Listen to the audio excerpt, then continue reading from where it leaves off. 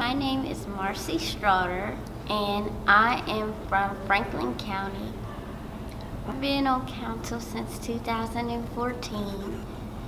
I am chair of the Assistant of Technology Committee. I'm also a Project STIR state trainer. I travel across the state and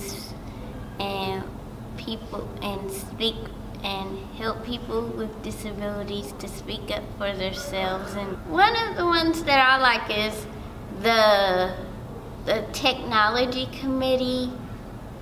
I like 3. The Technology Committee, which I'm chair of.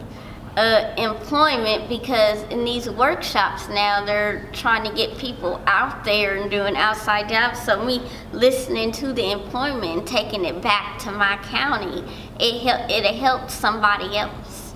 And I also like leadership because I like advocating and listening to what other people have to say. I also take it back to my county and Project STIR and show them what we're doing and talking about. One thing that I take away from it is it shows me different things, and then so I take it back to my county and show them that they can be on council. Only thing they have to do is try their best, because like my mom always says, you can do anything if you try.